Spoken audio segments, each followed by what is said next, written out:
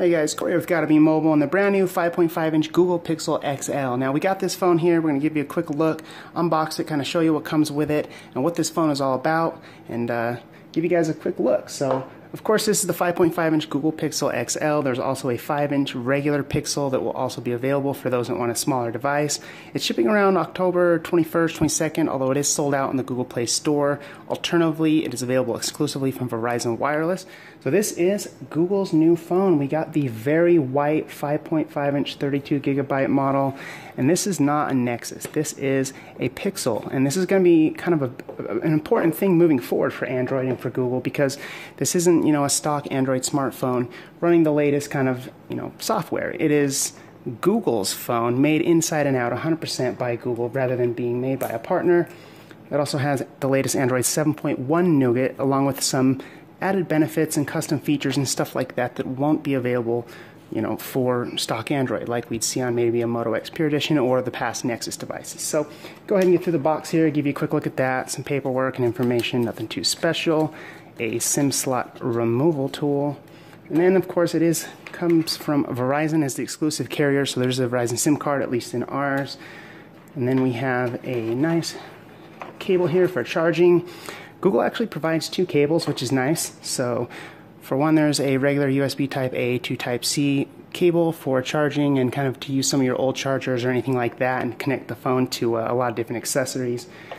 And then we also have something that's really important here, which is a USB Type A to Type C adapter.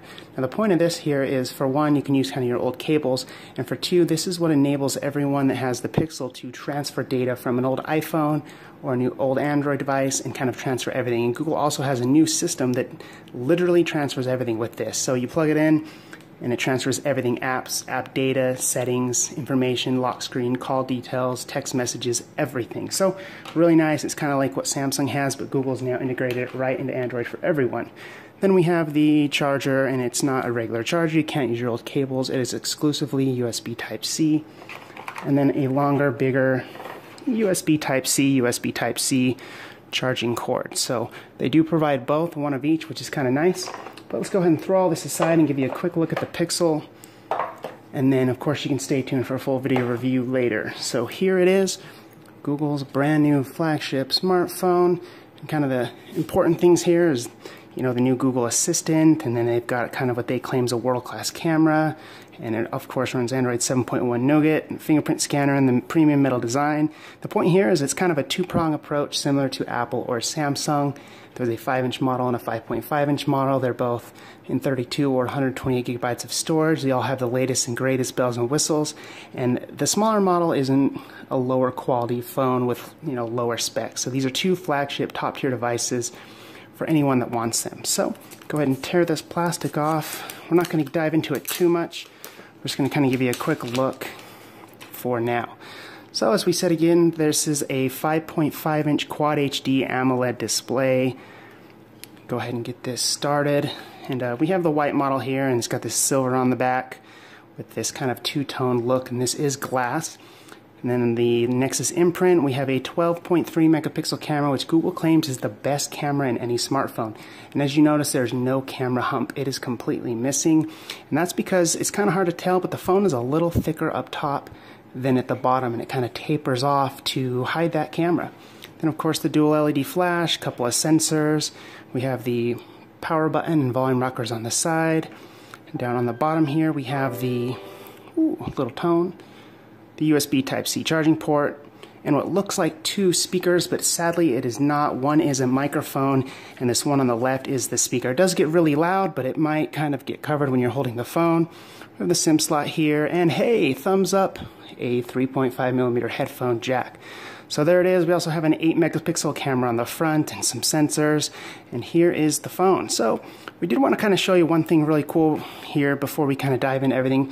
You'll notice when we unlock the screen, the lock screen kind of moves, and this is a nice kind of effect we've seen a lot. You can kind of see it there, and when we unlock the phone, it kind of moves into view. So we just booted up the phone, so that was kind of the reason for that. Go ahead and tap that fingerprint scanner again. You can kind of see it move and the motion and the shifting. It's just kind of a nice effect here. So of course we got Android 7.1 nougat here, And we do have a couple of changes here, but a couple of key things here is the Pixel launcher. This looks a little bit different from what we've seen from previous devices, with this kind of new dock bar, and there's no app tray button, you just swipe up. And then of course they have the launcher shortcut. It's kind of like what we've seen from Apple in the past. You kind of tap a button like the messaging app, and it kind of gives you quick access to instantly start a text message. And that also works with other things like starting music, or tap the camera. You can instantly take a video or take a selfie, which is kind of nice. And just a lot of different things. Then of course the Google Assistant. You see this new little kind of animation going on the screen here, but you go ahead and tap that. And the Google Assistant is kind of a highlight feature here. We're not going to get into that too much just because there's a lot to kind of cover there. And then they've also added a few gestures with the fingerprint scanner. You swipe down with your finger and it pulls down the application tray. You can swipe again to pull it down again. So kind of a quick access way to kind of get to your notifications, which is nice.